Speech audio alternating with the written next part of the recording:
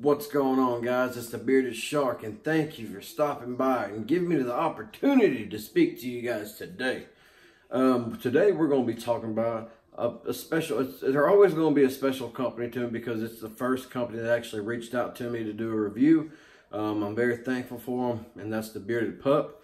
And so thank you, Bearded Pup. Thank you, Ron, for giving me this opportunity and believing in me for giving you an honest review. Today we are going to be reviewing, we're going to be reviewing a little bit of a variety of stuff. So we're going to talk about the Bearded Pup cologne and suit and tie. We're going to be talking about the suit and tie balm, I'm sorry. We're going to be talking about the Bearded Pup butter and suit and tie as well. We're going to be talking about the cologne scented oil suit and tie. And also we have a variety of different things to review, which is going to be the Wingman, the Biker's Blend, Sandalwood, and last but not least, Got Wood. Let's start off with the oil. The oil, I'll go ahead and show it to you guys. It does have a little bit of yellow tint in it. It is a little bit on the medium side. So a little bit, it will go a long way. It smells, to me, if I can let you guys smell it, just go ahead and take a whiff. Just take a whiff. You know, it smells good, don't it? It smells just like Giorgio Armani Acqua di Gio. That used to be my jam back in the early 2000s. That cologne, you know, it was amazing. And that's what this beard oil smells like. Same thing with the butter and the balm. And of course, the matching cologne. They all smell alike. There's not one that's stronger than the other when it comes to the balm, the butter, and the oil. Now the cologne does smell, or does have a little bit stronger scent strength to it. But overall, they're over there neck and neck. The balm comes in a little 2-ounce jar is what I call it. And what I like about this is that, and it's not a big deal, and I'm not saying that this is what makes the balm good or anything like that, but it does have a white color to it, or white tint to it to match the jar, and I really like that. Secondly as well, the butter, it looks like your average butter. So it has that little yellowish off-white looking color to it, but it does smell just like the oil and just like the balm. We also have other scents to smell, which is the Wingman. We'll start off with the Wingman. The Wingman, to me, and it's white as well, but in the description it says it's a cherry tobacco with a little bit of vanilla.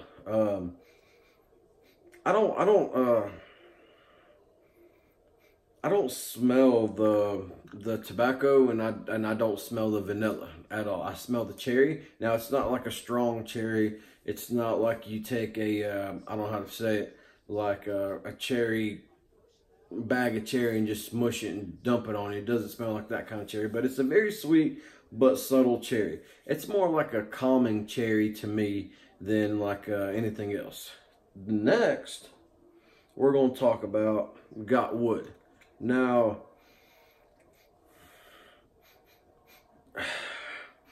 with the mahogany, with the Got Wood, I smell mahogany on it real quick, and I just pulled up the website to see what else is supposed on it, but you have mahogany and teak wood. I don't smell the teak wood. I definitely smell the mahogany, but it's very, very, it's very subtle. It's not like a loud mahogany sound or smell, not sound, obviously. Only if mahogany made a sound, right? Next is going to be sandalwood. Now, to me,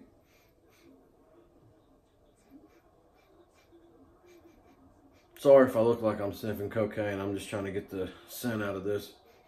And I let it sit for you know, a couple of days after I tried to smell it the first time, and I've tried smelling it after smelling coffee beans and all that. but I don't smell anything out of that. Now to that, it's supposed to have a sandalwood smell, and of course a bourbon. I don't smell the bourbon, I don't smell the sandalwood, and I don't know if just because that's a, you know, in a smaller container. I tried rubbing it on my skin. I don't get a smell out of that at all. So Ron, hold on. There we go. Ron, apologize. I just don't get a scent out of that. The next is going to be a Biker's Blend. Now this one surprised me, and the reason why it surprised me because online it says that it is a leather, and also it has a touch of cedar to it. Now you definitely get the leather right off the bat, but I don't get the cedar smell at all. I get the leather, and I like it. It's not a strong leather. It's like, you know, when you buy a brand new vehicle, and you get that brand new vehicle smell, and you smell the scent of leather. It's not that strong. It's like maybe like a 2 or 3 month old vehicle. That kind of leather. It smells really, really good. Out of the 4, this has the strongest scent to me. But it's still not that strong, so you don't have to worry about like walk around and people are like, oh, did you just go and, I don't know, did you sleep in a leather jacket for 5 days and didn't shower or anything like that? It's not like that. The butter, let's move on to the butter, guys. I really like the butter. You can see it's very smooth, and it comes out really easy. So it's got a really, it's really buttery. You can say it's buttery. Get it? So it does feel like a butter. I know there's some butters that I've tried, and they don't really feel like a butter, but they're supposed to be butter, and they're more like a balm. So good job on that, Ron. I like the feel and consistency in my beard. It makes it very conditioned, and throughout the day, throughout the night, you know, it feels conditioned. I don't have to worry about reapplying, and I don't have to worry about like after 5-6 hours to go feel my beard and it feels like brittle or anything like that. So I really like the way it feels in beard. The balm, it's also really easy to maneuver and get out. As you can see, that was quick, and I barely put any kind of pressure into it, you know, and and honest, like you can see, barely touching it, and it's already like starting to melt. So the balm, it's more like a, to me, it's not a strong hold. It's a light hold. So therefore, it's not gonna be, it's not gonna give you that extra strength hold like you guys think, or like in some other balms.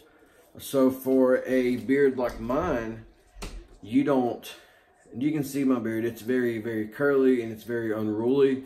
It doesn't do any good for me. It conditions it very well, but I don't get that hold. So to my style of beard, that's not a styling balm. It's more of a conditioning balm. So what do I think about the company?